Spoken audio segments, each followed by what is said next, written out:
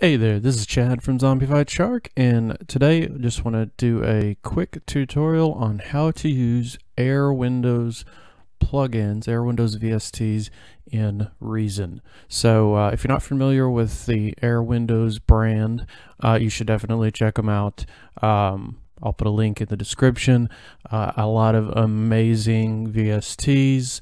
And I won't go into the whole backstory about where they came from. You can find out about that on the Patreon for Airwindows. But the very odd thing about Airwindows is that they do not have an interface.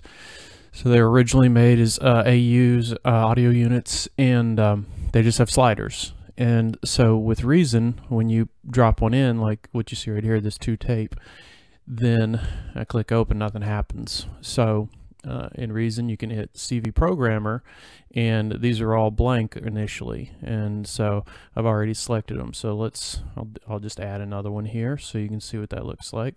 So I'm gonna go to Effects and Airwindows, and awesome compressor here, Logical.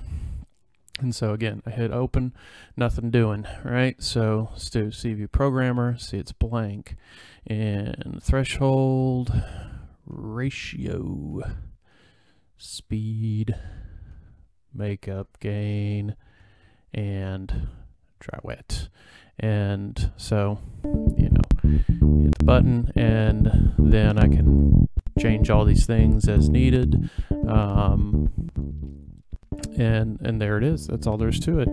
And then when I save my file, it's going to save all the settings. So, and that's it. So that's how you use Airwindows plugins in Reason. And now there are some that have more than the 8 options here, but you should be able to change them and then change to a different setting, and it'll save the setting. Or you could do multiple instances, a couple ways around that if you had to. So anyways, if you have any questions, put them in the comments below, and if this video helped you, like and subscribe. Thanks.